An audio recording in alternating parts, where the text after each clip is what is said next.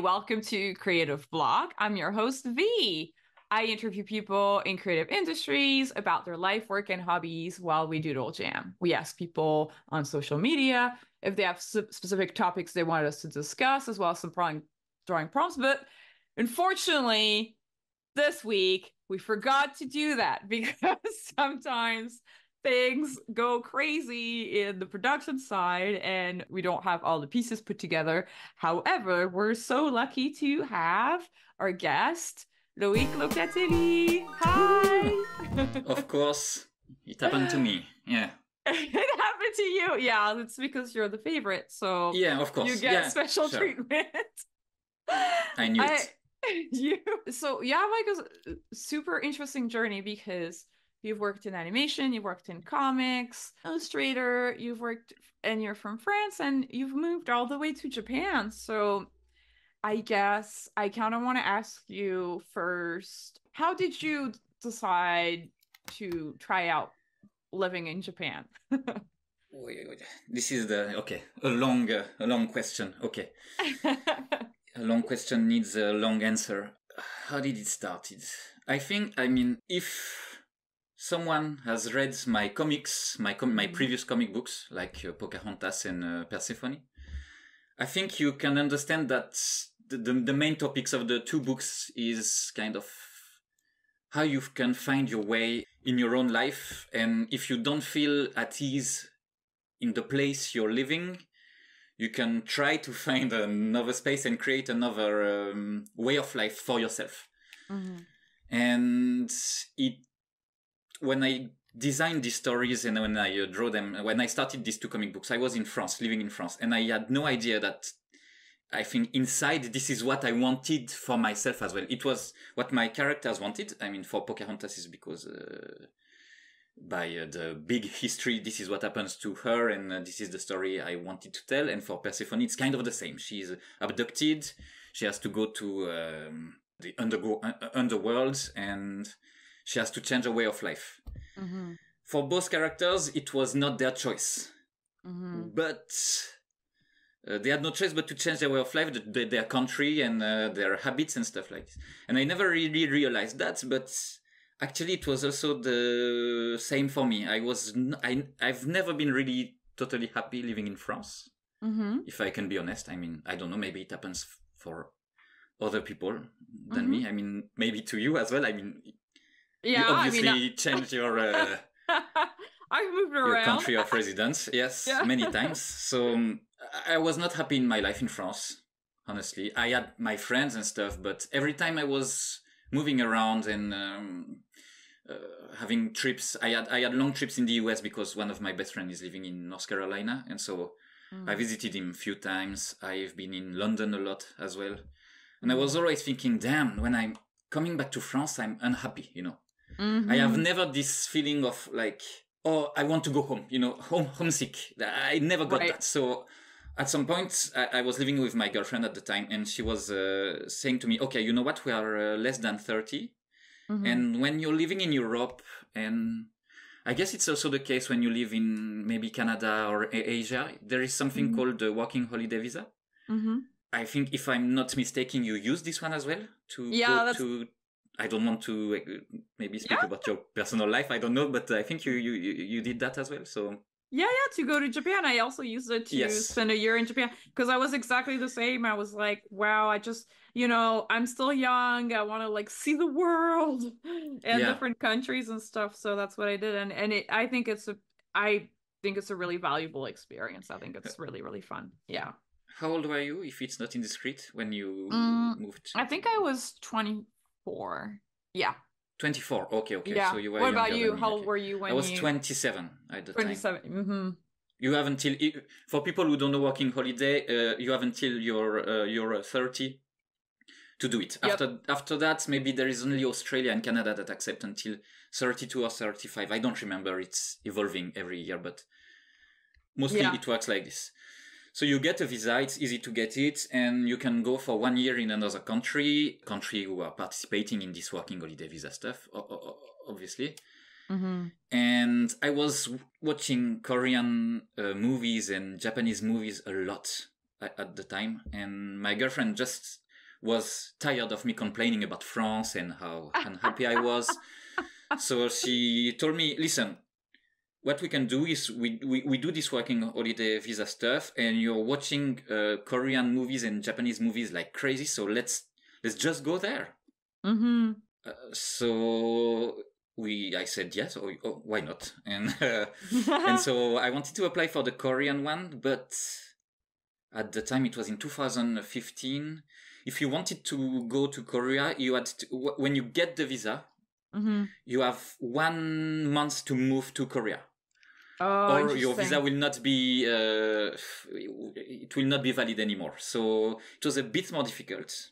For Japan, you have 1 year, so you have time to move out from your flat and prepare a bit more. And in Japan, I had many friends already over there, like you, for example. I mean, you were coming back to France at the time, but you just spent 1 year over there and you knew people, and so I had someone to talk about and to ask, hey, how was your experience and stuff. So I remember I sent you an email and you gave me the email address of Christophe and other people. So I was not alone when I arrived in Japan. So we decided to move to Tokyo, to Yokohama actually, not Tokyo. Oh yeah. I didn't spend a lot of time in Yokohama, but I liked it that it's like a seaside city. Yes. That's so nice. Even as for now, it's my favorite city in Japan. So is that where you live right now? No, I'm living in Nagano now. Nagano. I have lived in maybe 6 months in Yokohama, 8 years in Tokyo, and I just moved to Nagano like a few months ago. Wow. How do you like it in Nagano? It's not Tokyo for sure. It's less. Yeah, it's like slow paced. Yes, exactly. So let's be honest. I'm a city boy, so for me, Tokyo life is really the life. But there is good points in Nagano as well. I cannot deny that. The price of the rent is like, it cannot be compared. You have 2 times the size of the Tokyo apartments for twice less the amount of money to pay for it. And so in Tokyo, I mean, maybe, but there is a lot of laws against pets. You cannot get dogs and cats and stuff. It's really difficult to get pets in Tokyo because the landlords, they never want you to have pets. But in Nagano, it's okay. So we could have the dog and stuff like this. So it's right, yeah, that's it's more nice. Enjoyable. Yes. There is aspects of Nagano that are better than and Tokyo, it's not super far from Tokyo. You can it's 1 hour by Shinkansen, so the bullet train, as we call it in the US, or and 3 hours by bus. So yeah. Nice. And so I'm guessing I'm trying to kind of veer into a little bit of like the financial life of an artist, of a working artist, because I'm sure that has kind of played into your decision to move, right? Like to be able, because would you say your main work is comics or animation? When I moved to Japan, I never worked in animation before. So interesting. I only did comics. And this was one reason we could move actually, because doing comics, you can do it remotely everywhere you want. So I didn't need to be physically in France or in Belgium to do that. So and my girlfriend as well was still a comic book artist, so we could both do that. So yes, when we arrived, it was not a problem. We could just continue our job as comic book artists and not really think about anything else, just have fun in Japan and get the money on the bank account, and that was it. But the things got more complicated when 1 year passed, and so my visa expired. I mean, was about to expire. At this time, I was I knew I didn't want to go back to France anymore. So if I wanted to stay in Japan, I needed to find a job in somewhere, anything. I mean, I could have been a French teacher, not an animator or anything, but I needed something to get the proper working visa. And I was lucky enough to meet, for 1 year, I met a lot of French working in animation industry in Japan. Yeah, there's a pretty big community Yes, of yes, French yes, people yes. working in animation in Japan. Yes, Yeah, there's a lot.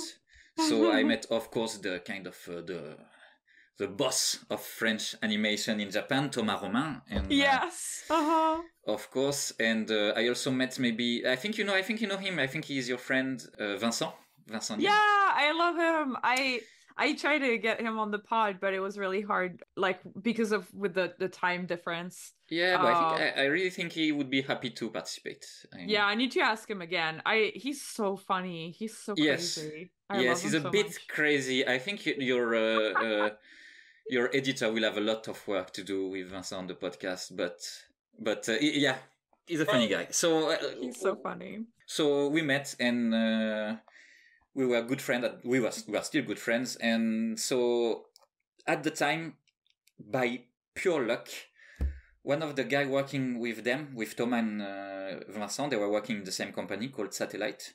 Mm-hmm. And at the time, there were four, five. Sorry, there were five French guys working in animation over there in what we called the French team.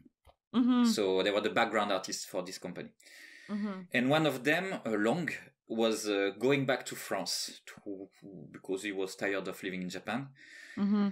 So he told me, "Hey, do you want my spot? I just asked Thomas, and you can get an interview, and maybe if you have the enough skill, you could get my job." So I asked Thomas, and I got an interview, and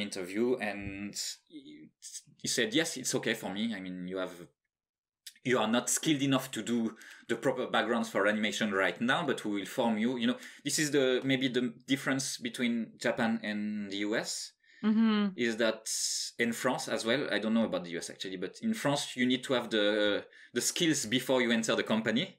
But in Japan you can get the skill in the company. You know nothing in the beginning, and they teach you how to properly do your job, and after 6 months when you're just doing like the side jobs and stuff, you have enough skill to start to do your own backgrounds and stuff like that. That is so interesting. It's funny because so we had Ken Arto on the Yes, podcast of before, course, and yes, he was so great. And it's funny because I didn't really realize as we were talking how much that is such a huge difference between countries, between the yes, cultures. Yeah, because it's true that it's not really in the Western culture to train yes, somebody on the yes, job. Like we're trying to implement it, but it's not very easy to get that. yeah, Like, yeah, so that's really cool to yeah, hear and that. basically comics and animation are two completely different industries, and I Yeah, had absolutely no idea how to do a proper background for animation. Japanese animation. Yeah. It's not even like cartoonish or stuff. It's like usually quite realistic and stuff. Yeah. So it was nice. So Thomas said, okay, but we still need to have the big interview with the big boss of the company. Oh, I see. So I went over there with my portfolio, prepared and printed out and stuff because it's Japan, and Wow. Like you have it's paper country still. So that's I so prepared my funny. stuff. Yes, I had my a necktie, and I never wore a necktie before. I mean. Wow, And it's like a because real it's kind of business. formal, yeah, it's Japan. It has to be a bit formal. So Uh-huh. I arrived, and Big Boss arrived as well. He sat, and he looked at me a bit, and he asked me, "Do you like living in Japan?" Yes. Do you like living? Where do you live? I say, "Oh, I live in Kichijoji." So Kichijoji is not far at all from Satellite. Satellite is in Asagaya. It's 2 stations apart.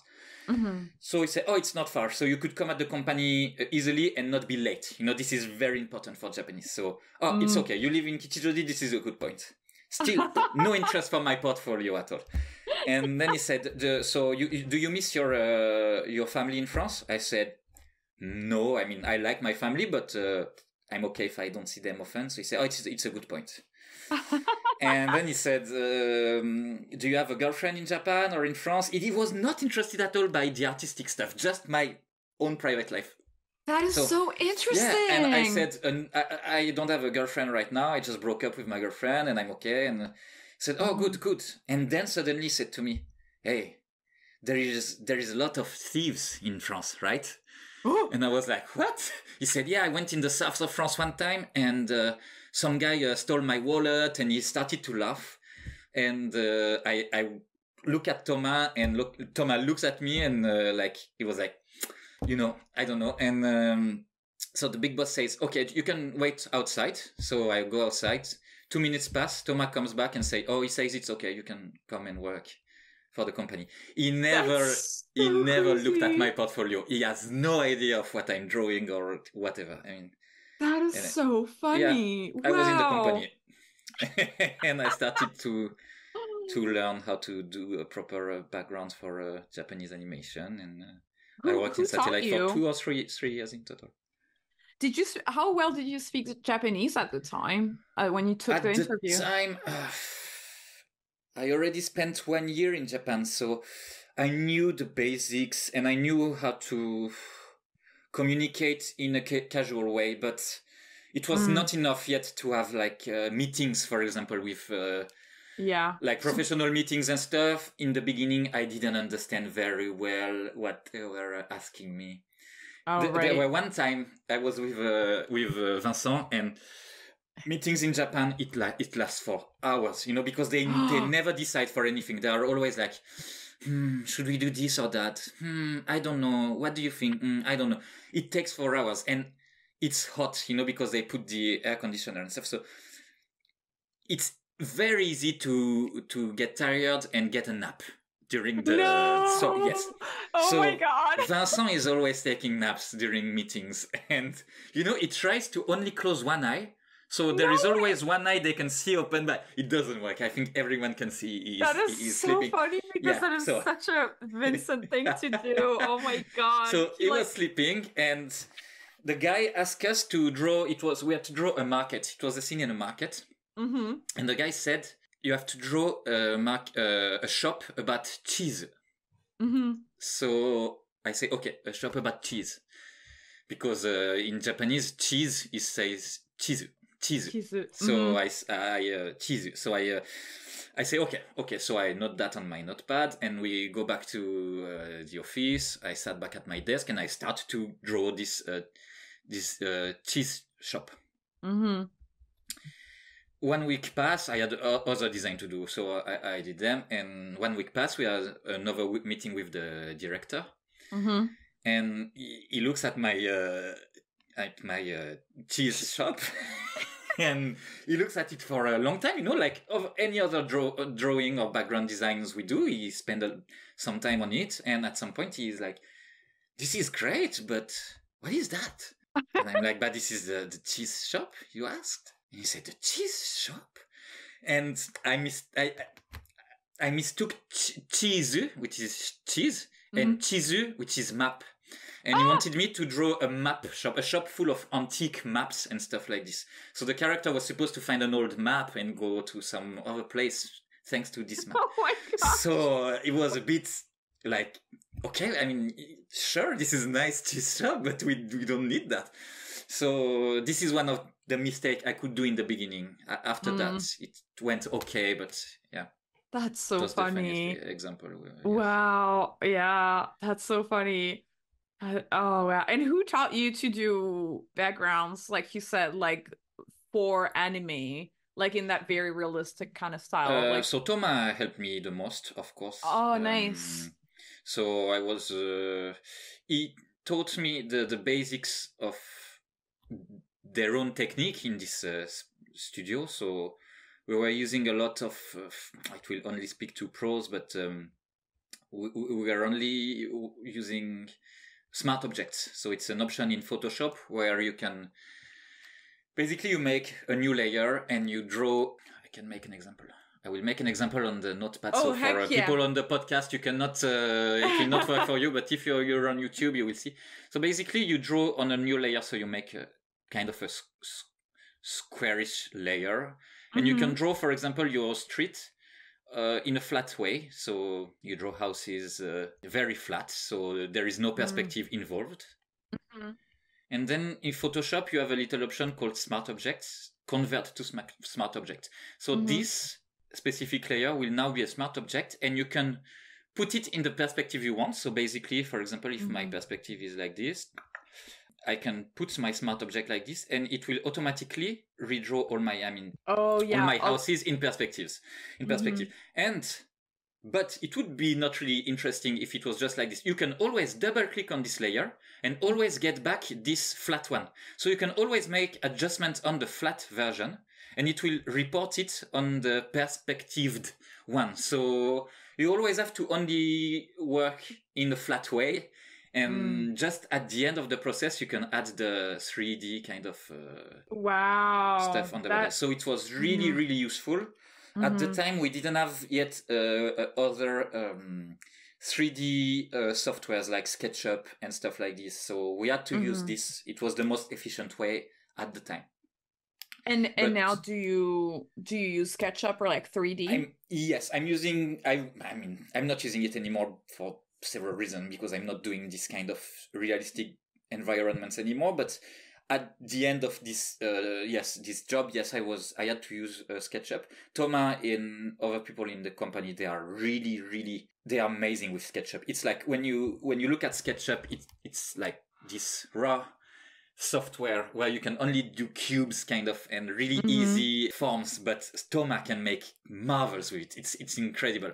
But me, I don't. I can only do this assemble some easy forms, and then I will do 2D lines on top of it. So it will, but it simplified the way we work a lot, because in the beginning it was only on paper with a ruler and wait, you had to do that? I didn't, but Thomas had to do that, and that's so crazy. Yeah, but it was at the end of the 90s. I think Thomas arrived in Japan in 2004, so at the time it was Japan is very slow to upgrade to new technologies, so they're still using floppy disks, so that's it's so crazy because they have so much, like, they're so ahead on so many other technologies. On other technologies, yes, but it's so crazy to me that I always get surprised by this, because even though I'm not like entirely surprised, I'm like, yes, that makes sense, and I've heard that before. I'm also like, but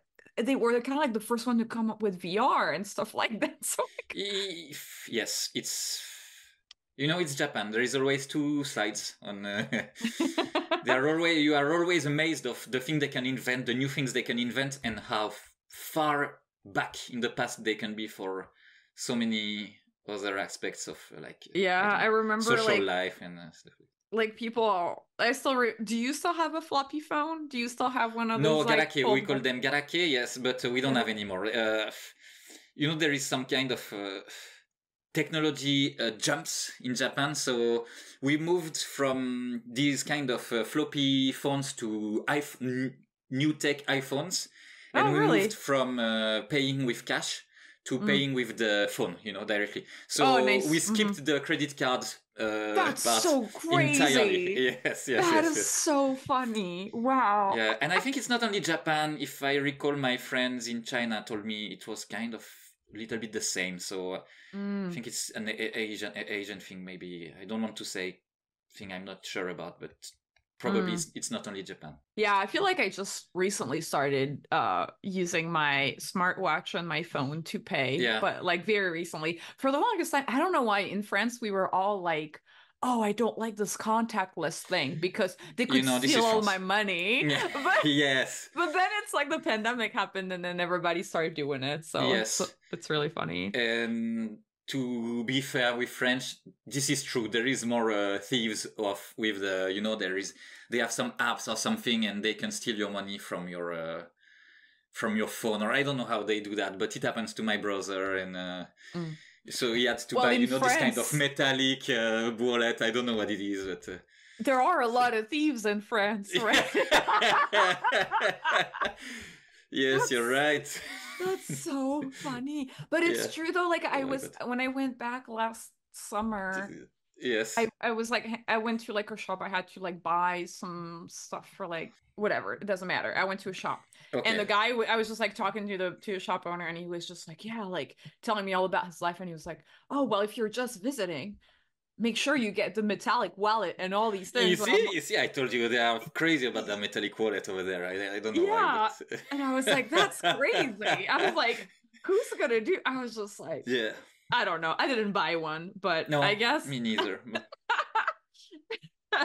the metallic wallet conspiracy. Yeah. And so how long did you end up working on satellite? Satellites around. So I worked for a few months. Then I went back to France for like. I went back and forth to Japan for like 6 months. Really? And yes, because I could not get my visa. Because okay, this is something for you all. Teenagers who want to move to Japan and you don't know if it's possible or not. I never finished my studies in France because You mean your college or your high school? in my college because Okay. it was a kind of art school about animation and illustration What's called the Émile name of Cole. the school? Émile Oh, Cole Émile Cole. in Yeah, it's Lyon. so for everybody listening, Émile Cole in France is a very, very great school. It's one of the best schools for like art in France, but it's also very expensive and Yes. very difficult from a year to another. There is like an elimination process that Yes, is pretty. 25% of the students are eliminated. Yeah, I know. We It's are like a reality. eliminated. They should make a reality show about this school Yeah, because that it's was like, not the best point. yeah, when I I heard lost when so many good friends in this elimination process. So yeah, it's so bad. Yeah, like in yeah. that. I mean, it's just very stressful. Everybody who goes through that school, they're extremely stressed out. But you could think that it would make students being like in competition with one another, but it's not the case actually. Everyone is really like. Oh, it's like trauma bonding. Gambari, yes, yeah, we have. Yeah. Yes. Everybody's like, we're in this Yes, together. exactly. Yeah. That Oh, was a that's good point. sweet. But it was, as you say, very expensive. I think at the time it was around 7,000 euros a year. For France, it's very expensive as a Yes. school. For the US, I know it's very different for you, but you have to understand that in France, this is one of the top expensive school for art, maybe the most expensive one. Yeah. Well, also just like a side note, wages are very different in France. Yes. Like just quick little financial note. I think the median salary in the US is like 55K a year. And let me Oh, check. wow. Okay. Yeah. I never got that. Yeah, like yeah, like that's like the median. If you look up like any news outlet in the US, $55,000 a year is like the median, the average. Okay. But I would say in France it's like I think a good salary in France would be like 2,000 euros a month. yeah, so that would be 24. Yeah, I think in France like a good salary is half of the median salary. Yeah. In the US. We don't have to pay for healthcare and stuff like this.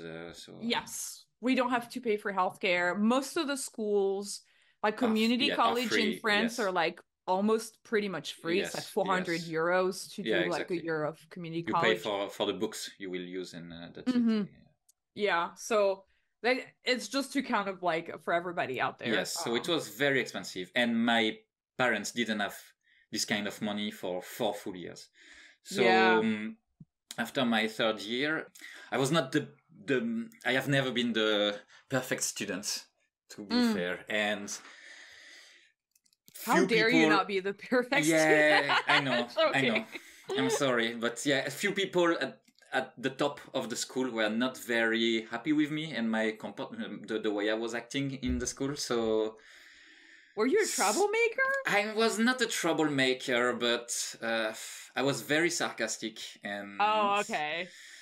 And if there were some classes I didn't really like. I don't want to go in the details because maybe these people change and stuff. So, but I had I had different opinions in life with the wife of the dean of the school. And she was the teacher of one class I really didn't like. It's called it's not pottery, but you have some kind of you have to do some sculpture, clay stuff, clay model or stuff like that. I was bad. I was super bad at clay modeling. You have no idea how bad I was.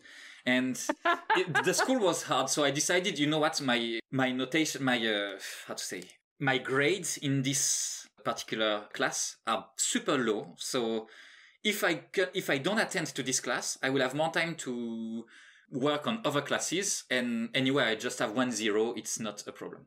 So I decided to skip this class entirely.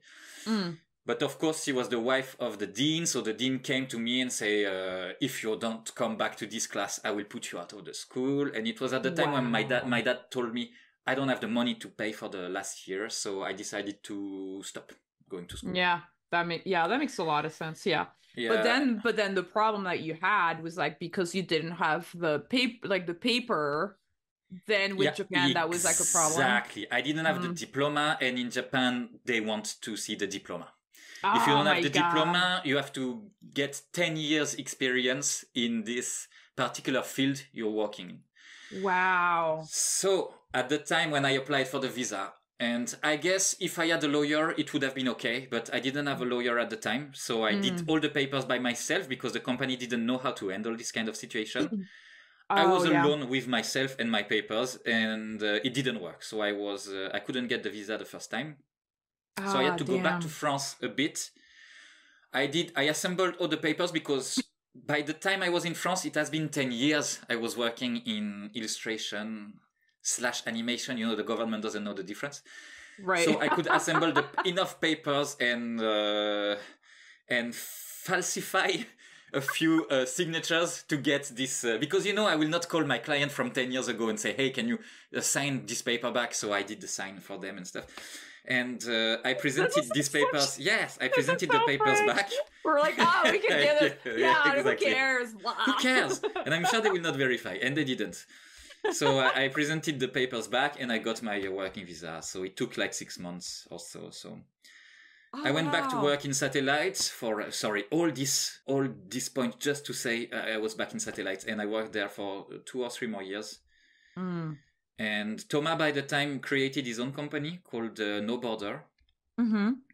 And after that, he asked me, do you want to join my company instead of working for Satellite? Because I have never been Satellite is a Japanese company, and it's very hard to adapt to the Japanese way of working. You have to be at doing the office business every time. Yes, every minute of your life, you must be in the company.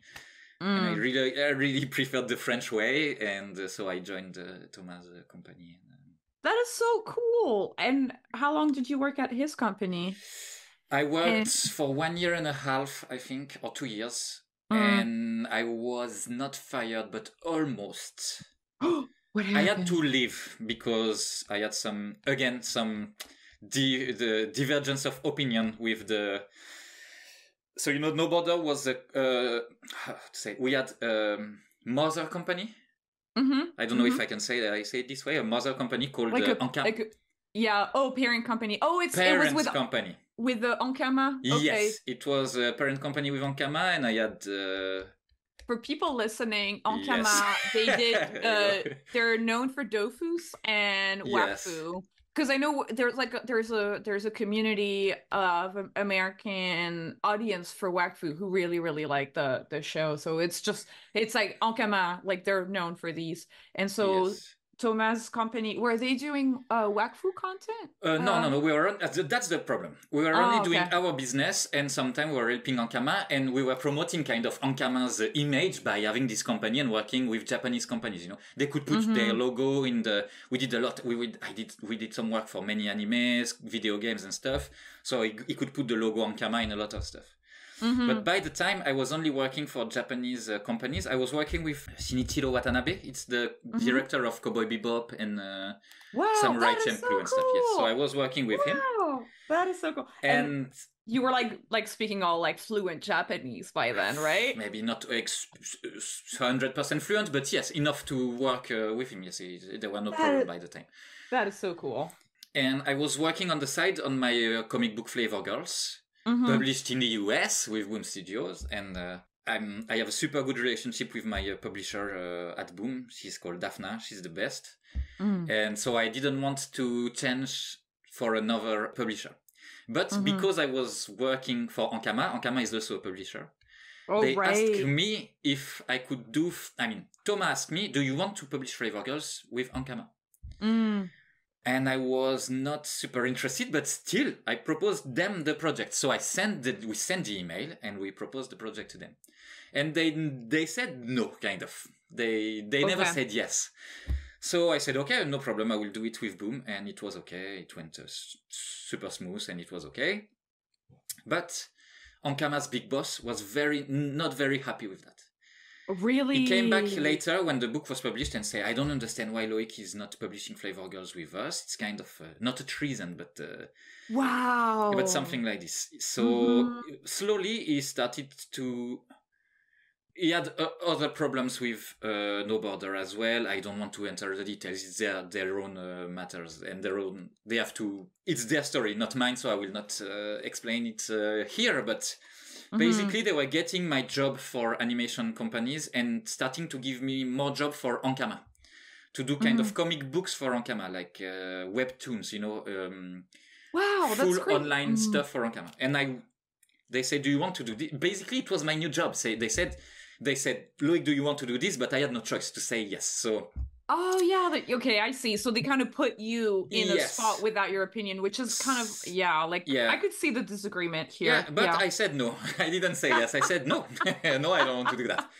So I had to leave the company. So at that time, I became a freelance and I started to work I lost my job over there. And because of disagreements, I made full comic books for them with Thomas. And because of disagreements, they will never publish it now. So I have a full comic book for them that will never be published and a full board game, more than 200 illustrations for this board game. Super funny board game that will never be released because of some disagreements. Politics are so crazy. Yeah, it happens. Oh my gosh. Well, yeah. I mean, that's a good point to bring up because it does kind of go to show that as an artist, you kind of need to also be aware of all these kind of like that part of your job is going to have to be like dealing with other people, which sometimes we can like forget about when we're like so busy drawing, you know what I mean? Yeah. Like as a student. So it's kind of good to hear that like even as a comic artist, you can be like in these kind of situations. Yeah, of course. It's like basically you have your pilot and your TV show is cancelled by Netflix at the last time and stuff. It can happen also in comic books. As long as your book is not printed and that is so you don't have a copy, crazy. It doesn't exist. So yeah. I feel like that's not really talked about a lot. That's really interesting. Yeah. Do you and was that, would you say that's common or would you say that's kind of specific to the story? Like did that happen to you in other scenarios or just like this particular time? I don't want to be bitching, but I think it's a bit more common for Ankama than other companies. Okay, interesting. But it happens to few of my friends as well, so no way. I would say be careful, but it could happen in other companies as well. I guess I don't know. I have no other example other than Ankama, so I don't know. No, yeah. I just wanted to check, but I feel like because I don't know. I feel like in the U.S. and I'm not like a super pro of like what the U.S. market is like. But it's like, quote unquote, so cheap to publish a book that they're not taking a huge amount of risk. Yes. Yeah, that's so interesting. So, and so after you left with the company you were back to freelance, and how would you describe your life as a freelance artist? Like how much of it? Oh no, before we go to that, I wanted to ask you, were you drawing comics at the same time as you were doing backgrounds this whole time? Yes. On my that is so crazy. How at night after my work at night, I'm drawing my comics. Yes, so I was going back home, eating, and drawing my comics at night. Yes. How would you kind of describe like your schedule? Like how many hours would you after like dinner would you spend on your comic? What does that look like a little bit? I'm usually waking up around 9. Because I can't really... I have sometimes to wake up earlier, but 9 is my safe spot. So 9, I'm waking up. I'm rushing to the combini to get some food. Rushing to the office, and I arrive around 10 over there. And then you work until 7. If it's the French company, because it was a French-Japanese company, so it's the French way. So you work until 7. So it's a normal day of work. If it's Japan, you stay around 11 p.m., but it's not, so Oh my God. Were Thank you God. staying until 11 at Satellite? No, because I was not a good little salary guy, so I was going home at 7 anyway. But Vincent, yes, Vincent did overnight a lot and was staying around 11 every day. Yes. Wow.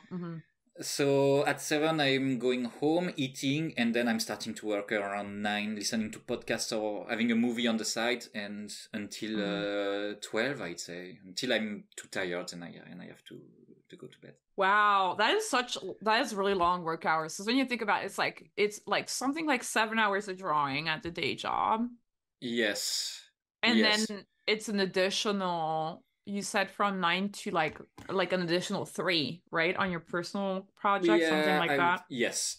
But also, you know how it is when you're working in a company, you're not really physically drawing for 7 hours. There is 1 hour where you're just checking videos, and as long as you finish your drawings at the end of the week, they are not like, you can lose sometimes here and there, and it's not like you have to focus for 7 hour full hours. I mean, plus I was in an angle at the studio, so nobody could see my screen, so I could chill a bit more than other people, I guess.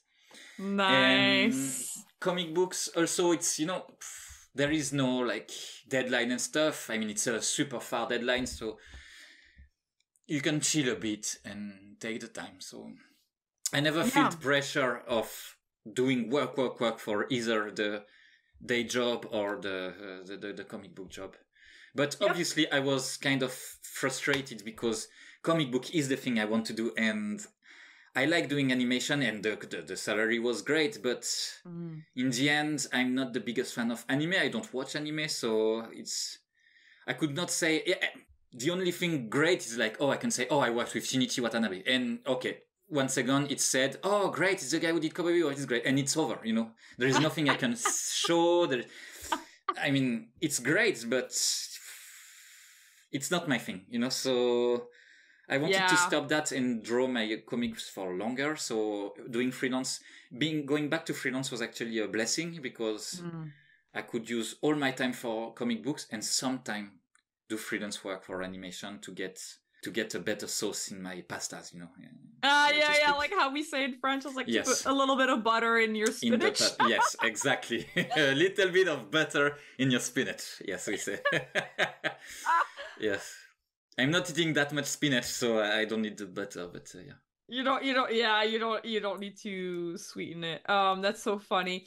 I was gonna ask you, so you say like, because the deadline is so far away for comics, I don't have a lot of pressure. But I guess for you to not feel the pressure, it must mean that you're very diligent with how you schedule out your work on your book, right? Can you tell us a little bit about what it's like for you between the moment you pitch your book until the moment that it's done? Like, kind of like, what is the life of a comic book artist?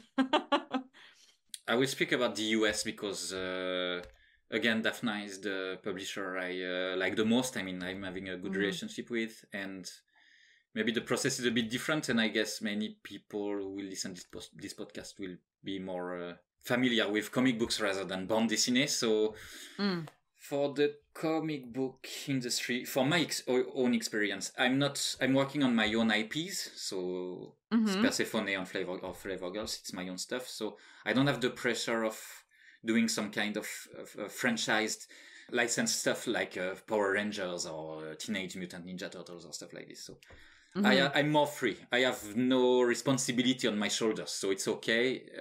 They don't really care about me, kind of. So I see. As soon as I have my story and my characters and a few pages, for Flavor Girls it was a bit different because I wanted to do the book before I have a publisher, because I wanted to promote it on the social medias before, so I did that. And at some point, Daphna told me, "Hey, do you want to publish it with us, with Boom?" And I said yes. So we signed a contract, and basically said, when the book is over, you can give it to me. Nobody is waiting for it, so you have no deadline, kind of. So I could take the time I wanted to finish it, and we jammed together about what I should change, because when you're a comic book artist, you have your own nose on the page every day, and it's difficult sometimes to see if everyone will understand this page. Because it's implied in your head because you know your story, but maybe it's not really easy to understand for other people. So she's really good with rereading, how do we say, read proofing or something like this, and proofreading it. Proofreading. And she had very, very interesting comments. So I made a few changes in the comic, and then they released it. And for the second one, it's a bit different because the first one has been released. So we decided that I should finish it by the end of 2024. So... Wow, it's soon. I haven't started yet. So, yeah, I mean, I have 40 pages, but they are long done. So, but usually what I do is I know, okay, to this deadline, I should do 10 pages a month or 12 pages a month. And so if I know that I've done 14 pages a month, I can take a little break the next month and do some side work, like a few drawings for backgrounds for animation or stuff. If I'm late, I know I have to do more pages the next month. Oh, so you break it down by month. That's really interesting. Yes. That's really cool. And so do you feel like because you break it down by month, like maybe there's a week you're not going to do any pages and maybe there's a week where you're going to do 5 or is it just like... I try to... If I can, I will work every day on it to not be late and not be stressed with it. But if there is days where I cannot work, obviously it happens, I will do something else and it's not a big deal. I will work a bit more the next day. Especially when I take freelance work for animation, I tend to not take that much freelance work anymore now that I'm living in Nagano because I don't really need it. Right. I'm not this kind of person who will want... I'm just getting enough money to pay the rent, pay the food for the dog, and a few magic cards and video games once a month, So I don't need that much of the money, so I could work more, optimize my work more, and get more money. But since I don't need it, I usually just do my comic books nowadays, and so nice. I will not be late, I guess. I should not say that. You never know what could happen, but if it continues this way, it's okay. I'm okay. Yeah, no, that makes sense. No, that's really great. I like to hear about like the process and how you kind of like schedule, because I feel like comics are like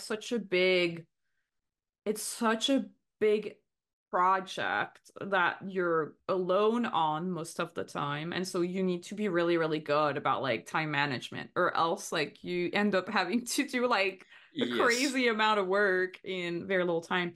I kind of like to ask you about the writing of your comics. How did you go about writing your stories? Like, are you the kind of writer that likes to have the full script, kind of like in every single little detail before you start, or do you change things as you go? Like, what's your... First, I should say that I will answer this question, but I'm maybe not the most legitimate person to say that because I'm not the best writer in the world. So probably my process is maybe not the good one. I don't know. But for me, I have the idea of what I want to say. For example, for Flavor Girls, I have the main story until the end of the book. And the books, the series, I know almost everything.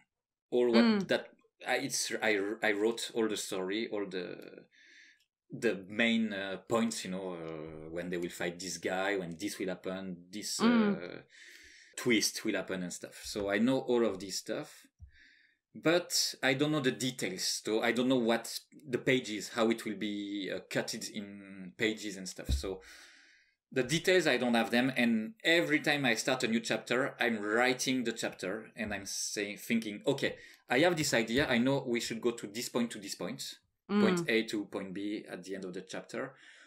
Now let's make it fun to read, because sometimes my chapter is, they will, this should happen between these two characters, they will fight this guy, but that's it. And I need to make every page interesting and fun to read, so I have to find new little details and maybe change some dialogues, and maybe I didn't think about that, or like the scene was supposed to happen on this city, but it's the same environments all the time. So I decided to move this last scene in a Gothic castle or something. And so I make all these kind of details afterwards, and also Daphna then read everything. I kind of do all the pages. So I'm doing rough drawings for all the pages. It's difficult to read, but I have the text on another Word document. So Daphna reads everything. She tells me, okay, this is great. This could work better if we put this page before, or this dialogue before, here and there. And when everything is done, I can start to do all the pages. And oh, nice. Okay, so you do, you don't start drawing until you have everything. Yes, and even after that, sometimes I'm thinking, oh, this angle was not the best, and I'm changing it. So even after the page is fully drawn, I'm still rethinking something, and I'm changing some drawings.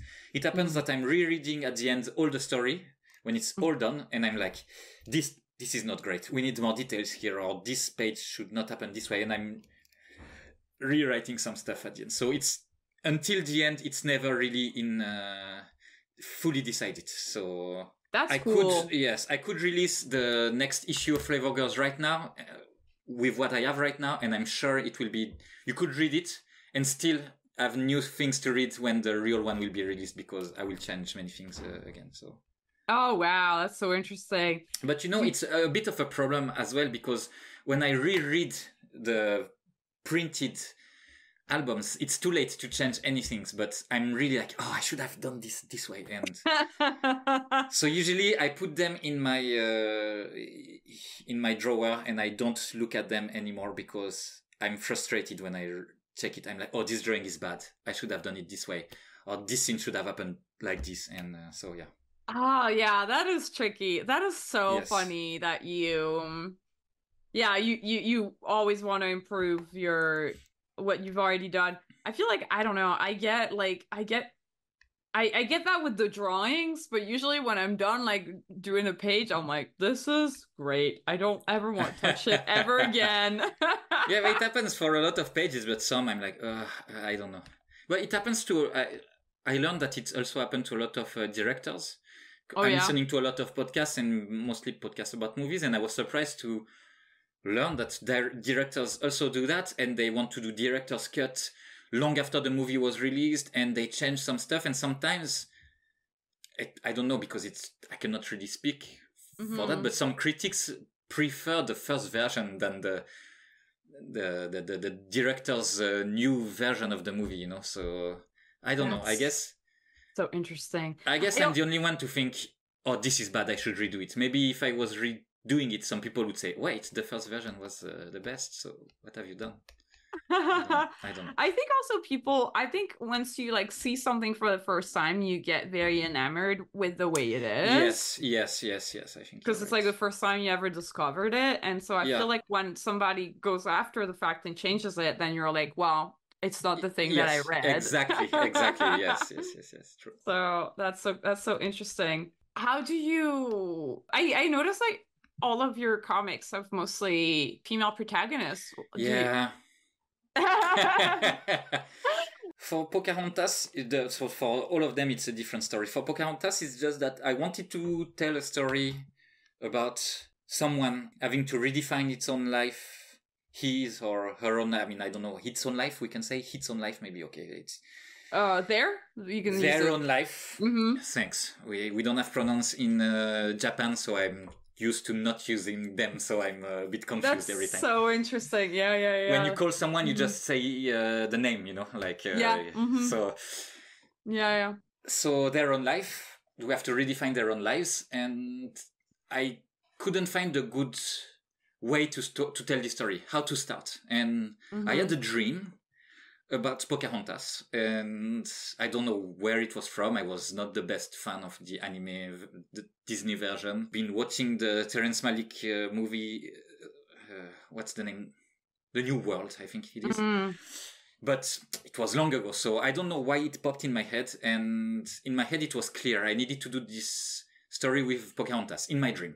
So I woke up and I was like, Pocahontas. So I wrote Pocahontas somewhere I scribbled it somewhere on a paper. And the next day I saw that and I was like, oh yeah, Pocahontas. So I read many stories, many books about Pocahontas, and I decided that yes, it was I think that was also the point that people didn't like in this book. I decided to not make a biography of Pocahontas. What happens to my Pocahontas in the book is not by all means, it's not what happens to Pocahontas, the real character woman. It's a spirit vision. It's my vision of what could happen to this Native American girl, and so it was the good angle for me. So Pocahontas is a female protagonist, so I didn't change that. So that's why I drew a girl for this. For Persephone, my inspiration were Ghibli movies, and in Ghibli movies, it's usually girls main protagonist in the one I like. So, for example, Mimi Osumaseba. I don't know the English, the American titles. I think it's like Whisper of the Heart, if I'm recalling correctly. It is. There is Omohide Poro Poro. I love Omohide Poro Poro, and I don't remember the name. I think it's like... Memories. It's a Takahata movie with a little girl, 25 years old girl, reflecting on her life as when she was a girl in the Showa Only era, Yesterday. maybe. Only Yesterday. Okay, Only if you Yesterday. have never seen Only Yesterday, it's a masterpiece of writing character for me. And so Persephone, also Greek myth with a woman protagonist, so I didn't change that as well, so it was a female protagonist once again. And Flavor Girls is the same. I loved the shoujo mangas like Sailor Moon and all that, and it's female protagonist, so it's almost like I didn't decide really on purpose to draw a female protagonist. It's just the stories I like have female protagonist in it, and by mimetism, I'm doing the same. Oh, that's really cool to hear. But it's actually a real thing. I ask myself, am I legitimate to draw female characters and female stories? Because I'm not a girl, so maybe I'm having it all wrong, So I tend to not think as them as girls, like what would a girl think in this situation, but just what would I think in this situation, and why... What would this character, because this character exists in my head. I know what she likes, what she doesn't like, and I tend to think what she would do rather than the gender she is, so I don't know. No, I know what you mean. I feel like I relate to that in a sense where, like, I think most of the stories that I come up with have male protagonists. For some reason, that's something, because I grew up reading a lot of shonen manga, so for me, I like shonen more than I like shoujo. You see? Yeah, so, but then sometimes I am a little bit like, I'm like, I do want, like, the themes to feel real so sometimes I do feel like a little bit like, oh, I'm a little bit of an outsider in the sense I'm trying to write that story like a boy's story, and I'm like, and I have only my, like, I guess, girl or like female bodied experience and like how people perceived me as, which is very different in terms of like the kind of like existential thoughts I guess you can have, like existential like problematics that you encounter, I guess, as like I don't know, sometimes I think about that. I just to kind of, but then I don't know, maybe we overthink it too. Yeah, I think so. I think there is limitation to these things. I mean, if my story was, okay, I want to write a book about feminism and how it is to be living in a girl's body and being a woman, maybe I would feel not legitimate, because this is not me and I never experienced that. So I would not feel legitimate to write this story. But Flavor Girls, basically this character, the story and what happens to them is not really related to their gender, so we don't really care. Yeah. They're just empowered characters who have to save the world in a way. So yeah, I mean, I felt okay with that. So no, No, that's really cool. I like it's really interesting to hear kind of like the thought process and like that you think about it too, and that like you because I think it's interesting to hear about like how an author thinks about their character and how they come up with those stories. So I think that's really interesting. And I like how you described your vision of like Pocahontas, so like how you're like, okay, this is a story I'm gonna like focus on. Because Yeah. it is true. Sometimes like it is kind of true that it like the very first time that you come up with an idea, it just kind of sort of comes out of nowhere. Yeah. Um, and I like that you were bringing it to the theme. You were like, okay, there is this kind of theme that I want to talk about, about like Yes. belonging, not belonging, Yes. and then it's really hard to kind of bring that to a character in a story. I feel like I often get stuck in that space of like, oh, I'm really attracted to this theme, but now when I write it, it becomes very plot heavy and it's just like a mechanism to showcase that theme. And like, how Yeah. do you kind of like work through that, I I guess? know. Yeah. I mean, there is obviously better writers than I am, and who could do that easily, but I can't. So that's why I relate. I mean, I relied on mythology for Persephone, Mm, kind of, and for Pocahontas, it was already a character becoming a story already. So I cheated a bit because, I mean, there is already a story written and I'm just rewriting it in my way. So for Flavor mm, Girls, it's almost the same. There is already a lot of shoujo mangas and I know I'm playing with how people perceive these things. They know because it's in the pop culture right now and everybody knows about, I mean, mm. not everybody, but a lot of people knows about Sailor Moon and this kind of stuff. So, and this genre. So when I'm investing my time and investing this genre, I know people will know it already, and I just have to rethink some new themes and stuff. So Mm. I'm not writing from scratch. I don't know if I could do that. If I'm a good writer enough to do that, I'm probably not. So but it's Mm. okay. It's okay because in the comic book industry, you don't have to do everything. You have writers who can write the story, and you just have to do drawings about it and stuff. So it's Mm. Wow, that's really cool. I'm working right now on a series for a French publisher Oh yeah? about it's a 5 books about yokai, so the Japanese ghosts, Mm-hmm. kind of. They can be ghosts, they can be anything, basically demons or objects, anything. And Mm-hmm. so I didn't felt that I could write the story about it. So a writer is helping me. I mean, doing all the story and stuff. I just have to have fun drawing the characters. That is so cool. How do you so you said for Flavor Girl you were posting about them on social media and that's how your publisher reached out to you.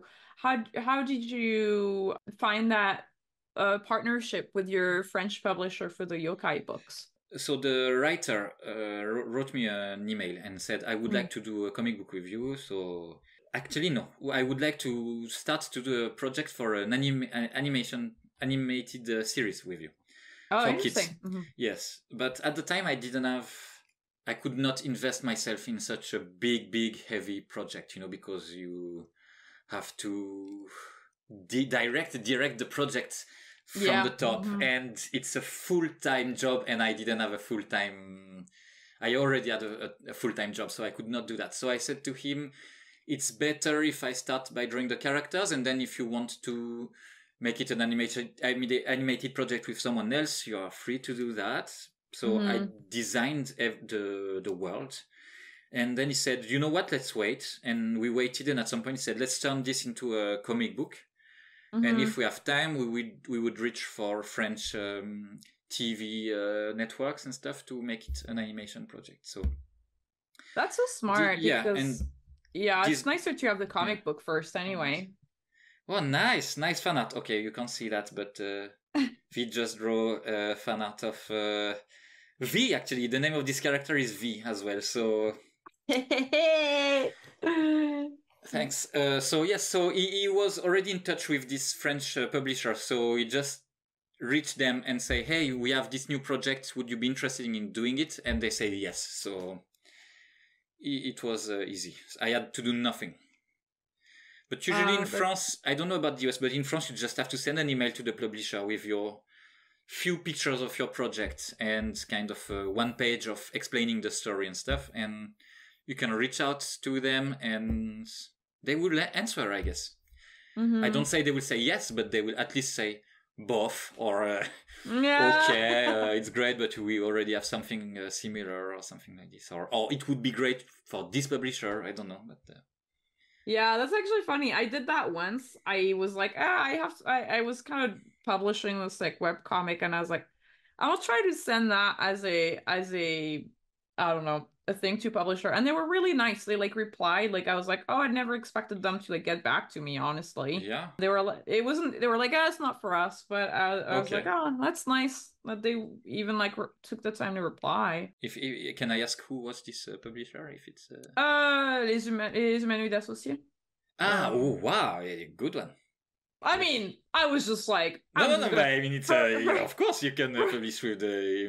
For people, I was just like, I'll just, I'll see what they say. Yeah, of course. I was like, there's no way they're going to reply to me, because my thing was just like barely put together. I don't know. I was like, this is so crazy. For people listening, Les Humains is like, I don't know, they're kind of like, almost kind of prestigious in a way. Yes, I think if for an older generation, it's the publisher who published most of the work of Enki Bilal, for example. I think it's one of the big names that people could know, or I don't know, but they do a lot of different kind of books, especially recently. I like them because they do like sci-fi. They do a lot of sci-fi and weird worlds. Yes, so I was like, oh, they're maybe, but then like now when I think back, I'm like, I'm so brazen. No. I think it was nice. It was great to do that. No.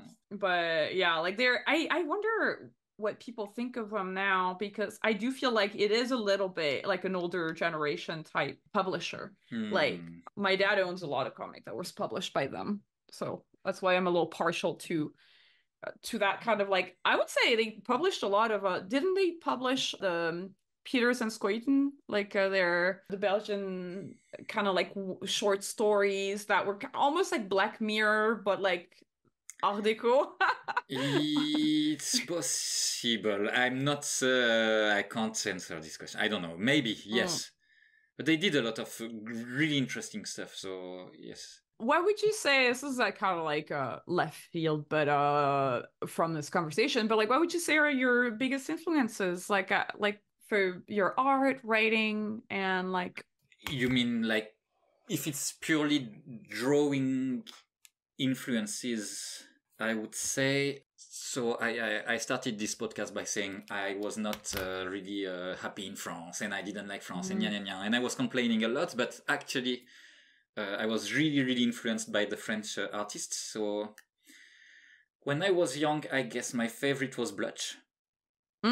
Comic book artist Blutch. I still think his drawings are amazing. There is no one who can draw like he's drawing. It's pure genius. If you don't know Blutch, Blutch, you should Google it, and it's amazing.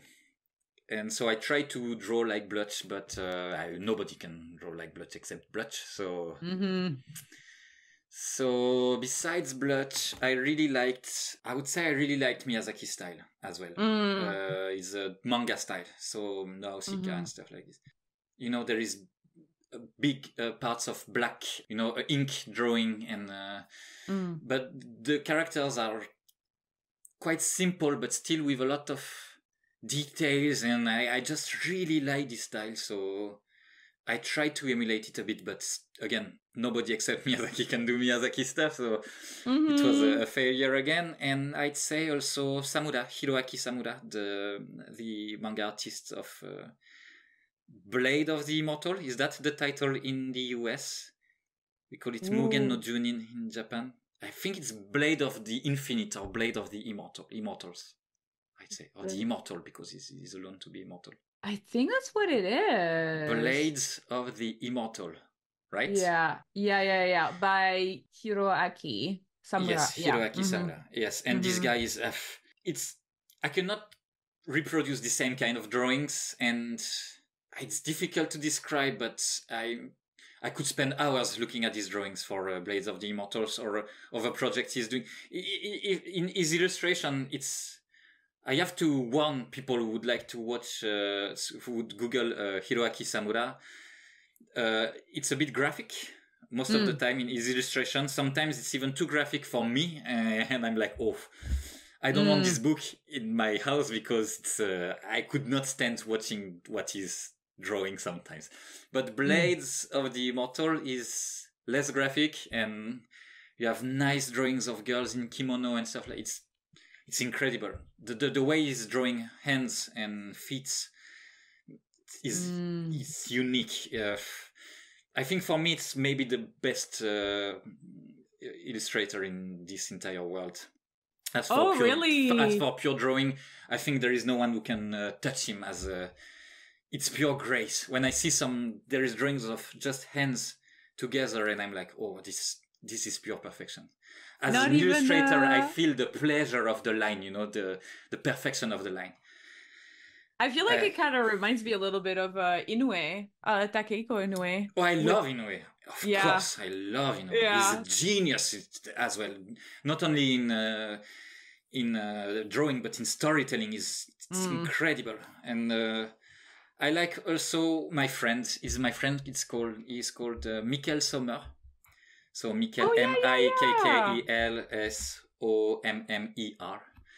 Mikkel Sommer is my favorite dude, and I love his drawings, and I love the guy as well. So yes, he has been a big inspiration for me. We started to be pen pals like 15 years ago, and we exchanged a lot about drawing and storytelling, and he's still a big influence for me. So that is so cool. Yeah. I'm always kind of like jealous of my guy friends who have pen pals, because I'm like, wow, I wonder what that's like. Because you can have a pen pal. You just reach someone over the internet and you send an email, and I'm just really bad with emails. I'm really bad at writing a long piece of text. I feel like I sound like an absolute idiot if I write more than 3. And I think we do. We sounds like some total idiots, but Mikkel also sounded like a total idiot to me. So it's just total idiots speaking with each other about idiot stuff. But you're writing mostly these like long kind of like fancy emails, which is so nice. I feel like actually nowadays we switched to, in Messenger now you have the option to record audio. So now we record long audios, and sometimes it's a bit not annoying, but I see an audio coming from Mikkel and it's 28 minutes, and you're like, geez. Okay, I have to sit down, draw something, and on the side put the 28 minutes long message. And mostly is saying nothing, It's like, hello Loic, because he's Danish, so he has the... I should not mock his accent because mine is even worse, but obviously. But it always starts like, hello Loic, and then he's speaking about nonsense stuff for like 5 minutes. And it's really funny. Before he gets to the point of speaking about drawings, yes. Oh my gosh, that is so funny. I love this. It is something that and for people listening, tell us in the comments how you interact with your friends. Because for me, I remember growing up, sometimes I would have like a guy friend who would just randomly call me on the phone, and I was like, why are you calling me? Really? This is weird. No? I was like, this is the weirdest thing to me. Weird. Because for me, I'm like, if somebody calls me, it's like something important is happening. Yeah, of course. Of course. And so like I'm gonna be like, hey, what's up? Are you okay? He's like, yeah. Just walking home from whatever. What? And then she's just like, hey, what's up? And he just wants to have somebody to talk to. And it took me a lot of years to understand, like, oh, some people like doing that, just like interacting exactly with the voice. And I was like, that is actually kind of sweet. Now I'm like, man, I should have picked up on that and just kind of kept calling, but I don't know. I'm more of like an instant message person. Yeah, so. I'm the same as you. I would have never thought about calling back one time, and super weird, no? I mean, it's so weird, but it's kind of nice. Now as an adult, I'm like, that would be nice. Somebody calling me randomly to catch up, But I feel like we kind of wow, generations. Yeah. Don't we sound like millennials? I That's don't so know. funny. For me, it sounds like something that could happen in the 90s or in Seinfeld. You know, they always have Yeah. the answering machine and jokes about the answering machine, and yeah, sure, but I don't know. That's so funny. Yeah, I love that. So because now that you're in Nagano, actually this is like a really great subject to talk about. Like, do you have an artist community out there? Like, how do you kind of stay creative or like just or hang out with like do you hang out with other creatives in real life? Do you have like are you kind of relying on internet spaces more? Kind of what is it like for you as a creative, like now that you're in a more remote city? This is a good question. So I have not been in Nagano for long, so a few months, 6 months maybe. Mm. But I already met a French guy who is an artist in Nagano. Actually, he has an atelier. Really? Yes, he has an atelier with a Japanese woman in not so far from my house. Actually, maybe 10 minutes walk from my house. So there Oh, that's is so artist in nice. Nagano. Yes, yes, yes. And actually, this Japanese girl, she is doing kind of, let's say, really indie paintings and illustrations, and she collaborated with some indie zines in France that I was friends with when I was living in France like 15 years ago. So it's really Wow. everything reconnects in a weird way. That is so Yeah. interesting. Wow. So Wait, what was the sometimes name we of do the party. zine? Was it The Entre the Ship? name of the zine in France is called, I don't know if it still exists, it's called Hôpital Brut. Oh, It's from wow. a publisher called Dernier Cri, Le Dernier Cri. It's from Marseille. Mm, And they are doing mostly, let's say, really horrific stories, kind of really graphic stories, but mm. in, how do you call it? Riso print and screen silk printing. So, Wow. yes, the zines are really full of colors, and it's a bit expensive way of printing stuff, but you can have colors that you cannot have in normal publishing. So Right. it's really different, really, really different from mainstream comic books and stuff like this. But That is it's so cool. great. Yeah. And so we do parties sometimes, but true, I miss a bit this community. My friends doing animation in Tokyo, so Mm. I go back to Tokyo once or twice a month and to hang out with them and to play Magic, because I have also my Magic community in Tokyo. So That's right. You mentioned Magic cards, and I was like, do you yes, play Magic? That is yeah, so we play a fun. lot of Magic. So Would you ever want to design a Magic card? wow, I wish, but I've never received a call. So Putting it out there. If yeah. anybody, If someone related to Magic is listening to this podcast, I would be very happy. But I have a lot of my friends are doing Magic cards actually. So Oh, maybe it will yes, yes, happen yes, yes, one yes. day. Wow, that's Yes. so cool. So I buy their cards because even if they are expensive, I'm thinking I have to. They are my friends and they design Magic cards, so I have to buy it, right? So That I is end so up having funny. expensive cards with their designs. Because they're So, like but yeah. rare. They're like rare cards. Sometimes they do kind of really common bullshit cards, so it's okay But it's like yeah. 20 cents, but sometimes it's super fancy edition and it's like maybe $10, we'll say. So I'm like, oh, come on. Oh, it's not so Yeah, bad. the I most mean, expensive was like yeah, $20. And I'm like, yeah, okay, this is it. I will not go up yeah. You'll not. Yeah, this I limit. feel like I was thinking like there's no way it's more than like $50. I feel like some cards sometimes. I feel like if it's a new edition, there's no way it's like much more than that, No, right? yes, true. No. I think my most expensive cards are 5,000, like $50. Mm. But when I bought them, they were like $1 or so. But they take, if they are not reprinted, they tend to get more valuable time when the time pass. But yeah. Wow. Would you ever sell a card that one of your friends drew if it was worth $1,000? Yeah, absolutely. Yeah.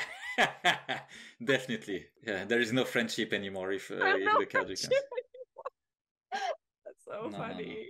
Oh my gosh. So, So yeah, I miss them, and thank God there is the internet, because you can well, play yeah. Magic through the internet, and you can have chit chats with artist friends through the internet. Without that, I think I could not have moved to Nagano, to be honest. So, yeah. Oh yeah, yeah, yeah. Yeah, the internet, honestly, I feel like having I like to ask because I feel like having a creative community is like so helpful because I think it helps you stay motivated and and I do think like you need to I don't know. I feel like creatives were like such a like specific kind of like kind, I guess that Yeah. yeah, you know. It's nice having somebody else that's kind of like on the same wavelength so you don't feel like you're a complete like alien, I guess. Yes. Also, I don't know if it's the case for you as well, but I'm super bad at knowing what is happening. I mean, hey, there is this exhibition this day, or hey, this happened in Mm. the animation industry recently. I'm super bad with that. I'm never reading anything on Twitter or X, as we call it now, and stuff like this. So I'm always away from everything. So if I don't have this social interaction, I would be totally cut out of the world. I mean, Mm. really, like, hey, there is this new TV show. Do you know about it? No. There is this new comic books. No, I don't know. So if I don't have friends, I mean, I would still living in the 90s basically. So yeah. Honestly, I'm a little bit of the same. I rely on a couple like on a Discord community where like they share all of the articles from the trade and I'm like, "Oh, so that's what's happening with Warner Yes. Brothers," or like, "Oh, so that's what's happening."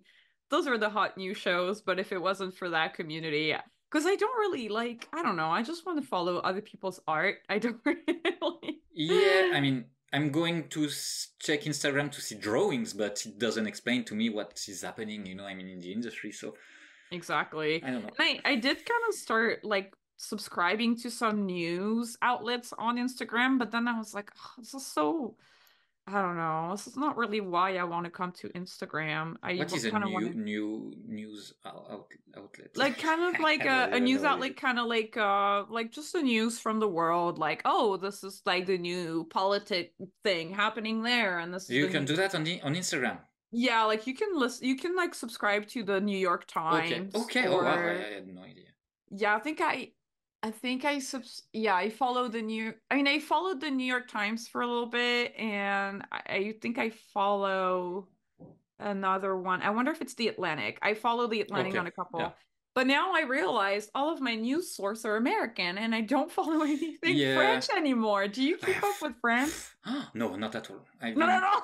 I was not really following up with France when I was living there, and it's Yeah. even worse now. I have no idea what is happening over there. And sometime I'm doing there is a little game on internet called Gartic Phone. If you don't Yes. know, it's yeah. You Hmm. do some little doodles and you have a sentence, so you have to redraw the sentence of some of your friends and stuff like this. And they are in France, and when they write what I should draw, I have no idea what they are speaking about. I think recently, I guess American, it will not speak with the American audience as well, but listeners as well. But there is a astronaut in France that was kind of famous called Thomas Pesquet, and I think because he was French, it was a super big deal for them. And so I had one time to draw Thomas Pesquet. Please draw Thomas Pesquet in space, and I was like, who the hell is Thomas Pesquet? So I didn't draw anything. I drew an astronaut, and they were like, what? But you don't know Thomas Pesquet? And they believe because I'm French, I know everything about what is happening in France. So So I don't know funny. if it's the same for you, but I don't even know who is the Prime Minister of France. I have no idea what is happening over there. So I know. I feel really bad about it. Sometimes I'm like, okay, and I don't know if you feel this way, but like now this is just us being French. So now yeah. you listeners just have to Or maybe it will be just cut. suffer Yeah, cut it if it's too bad. suffer through us being French. But I don't really speak that French that much anymore. So Yeah. Yeah. because and that must be the same for you because you must be speaking English and Japanese more than French, right? Yes. Mm. I'm becoming super bad in French. Yeah, Yeah. exactly. I feel like it's like I'm like kind of slow. I forget a lot of the words, and I'm like, Yeah, the oh, same, I should same. just like it's it's kind of a weird thing to have happen because it's like, well, I grew up in that country and it's my mother tongue, and now Yes. I'm not super fluent with it anymore. Yeah. And so I do follow French accounts, like French comic accounts of like a couple of like of Yeah. French artists that I really love. So I'm like, oh, okay, so that's those are like the new words, the new the new way of like Yeah. formulating sentences. But then I realized like maybe I should just kind of like listen to the news in French a little bit. So it's I'm not just getting American news all the time. Yeah, but French news are really depressing. I would never do that. So I know. Yeah. Yeah, I guess you're right. I mean, I think American news are also kind of depressing, but it's a different flavor of depressing. Yeah. Yeah. I think as for a person who is living in another country, Mm. I still think that even depressing things for other countries are a bit more exotic. So it feels less depressing for me than my own birth country stuff. So yeah. Oh, that's so interesting. Yeah, that's really interesting. Yeah, I mean, I do feel that. I do think it's true. I do think it's true that like for me when there's like some kind of weird political things happening here, I'm like, well, it's Yeah. it's it's not exactly, I mean, that's so interesting. Yeah. Well, But to be serious 1 second, mhm, because we're speaking about leaving our countries and going somewhere else. For mhm, people who are a bit lost in their life, like I could have been when I was younger, in my 20s, mhm, and you don't know what you want to do, and you don't feel you belong or anything.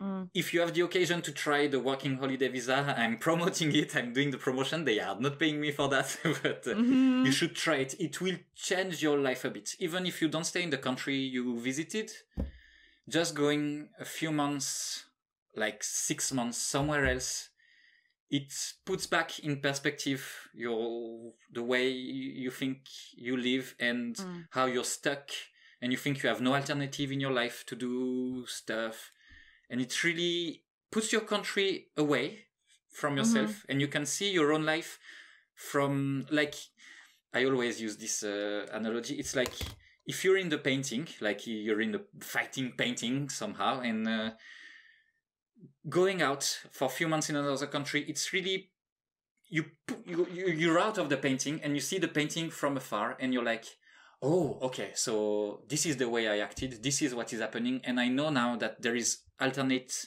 way of living and thinking, and for me, it changed my life. Really, honestly, I mean. I could not see myself going back to France ever. I mean, I know that Mm. if I change and if I don't spend my whole life in Japan, I will go somewhere else, but definitely not France. So it made me understand that about myself. So yeah, yeah. I think that's very true in a sense because I also kind of had that feeling after lived for 1 year in Japan. There were some things that, weren't exactly for me as, Yeah. as a woman, but when I did go back to France, I had a little bit of like, oh, is this it then kind of thing where like I still love to visit and to go to France, but there was a little bit of like, I don't know, yeah, how to explain it, where it's like, oh, like, I don't know, lackluster. It was kind of missing something. I was kind of hoping to, and I do feel like living in another country, it's more challenging in a way because you don't have maybe all the elements of the culture, but I feel Yes, like yes. maybe in a way because you're learning a different culture and people know that you're an immigrant, in a way, it makes more sense that you don't exactly fit in, maybe. I don't know. Yeah, I guess. Also, I don't know about the US, but in Japan, I like the way to be. I'm a bit left alone. I don't know how to say. I mean, Hmm. because it's the way Japanese act, and I guess for people it could be something of something bad, a bad point about Japan, the feeling of not belonging with the Japanese society Hmm. because you're not Japanese, and a lot of stuff are not allowed for you because you're not Japanese. Hmm. And for me, it's actually a good point because I'm a bit my pace, I'm a bit on my own little spot, and I like to be away from the world. I guess that's also why it's the therapy moment. I needed to put 9,000 kilometers with my birth country and be somewhere where I'm alone, kind of, in my own stuff. So for me, it's a good point. For some people, it could be something they don't like, but yeah, everyone is different. Everyone finds its own happiness somewhere. So yeah. But I love that. Yeah, I love that you brought up traveling. I do believe traveling is a great way to kind of see different things, get a new perspective, and just kind of, yeah, also help gets you out of a funk. I wanted to ask you to kind of wrap up by asking you about if you ever experience creative block, and when you do, what does it feel like, and what do you do to get over it? It doesn't happen with the stories. I always have many stories I want to tell at a time, at the same time. Even now I have 2 different series of comic books to draw, and still I want to do something new. But for drawing, it happens that I can't draw. I think it happens to every illustrator, and I think they all said the same thing in the podcast. There is some days you take your pen and it doesn't happen. I mean, it doesn't work. You don't know why. It's not the day for. There is nothing to do about that. So there is nothing to do except not drawing this day. And if you're a freelance, you have the chance to just do play video games, go out and have a drink with your friends, and the next day will always be better. Or sometimes you also need to draw and do a bad drawing until it becomes okay. I don't know. Sometimes I'm really pissed, and my drawings are really bad, and I'm like, gosh, how is it possible? I can't draw anymore. So usually I'm going to complain. I'm going on my bed and I'm like crying, sobbing a bit, like I'm a loser and everything I do is useless anyway, anyhow, no one will read the comic book anyway. It's like 1,000 people will buy it. Who care? I will be dead in 20 years. So this kind of stuff. And so I'm listening to a lot of podcasts. I'm trying to change my mind, and there is a good podcast when you're in this state of mind. It's actually a podcast in English, so you can listen to it. I guess everyone knows already, but it's called Radio Lab. Oh, nice. And it helps put you back on this. It pins you back in the planet, thinking, yes, you are nothing, and yes, it's useless. But it will help other people to maybe feel good about themselves, or I don't know. They always cheer me up, and so yes, this is my way. This podcast has been recommended to me by a dear friend called Ulysse Malassagne. I don't know if you know Ulysse. Yes, I know him. He was in the. I need to get him on the pod eventually. Yes, he great. Graduated 1 year before me from Gobelin. Oh, okay, yeah. Yeah. Great guy, and he said, "Hey, I'm sure you will love Radio Lab. You should listen to it." And he was right. So yeah. Shout out! Creative block. Listen to podcast. Watch a movie. Something that makes you, that cheer you up, and that's it. Yeah. I love it. This is so great. Is there anything that you want to plug before we go? Like maybe your social media, or like your new book, or I don't think there is. Nothing that you want to advertise? Well, we'll take care of that for you. Yes. By putting all the links in the description of the episode. Yeah, you can go and watch stuff if you want. If you have nothing better to do. No, you should check out Loic's work. Loic's artwork is absolutely amazing. His comics are so full of life and with like very, very great designs. So with that is the end of this creative blog. Loic, thanks for being our guest and sharing your story. Thanks for having me. Of course. Thanks for making the time. And thanks to our listeners. Follow us on social media. It's at CRTV Block, where we ask for drawing prompts and questions to ask our guests when we remember and when we don't have like schedule hiccups. Huge thanks to our editor Clemens for editing the podcast, Marco for helping us produce the show, and Ibuka for creating the short clips we've been putting out. If you love our show, you can support us on Patreon. It will get you early access to interviews and access to our Discord community. Another great way you can support the podcast is by interacting with our content. You can please subscribe, please like and share and comment. If you don't know what to comment on this episode, you can tell us, have you ever traveled in a foreign country? Tell us that. And so click the link in the description of this episode to see all of Loic's amazing artwork and to check her Patreon. I have been your host, V, and we'll see you next week. Bye.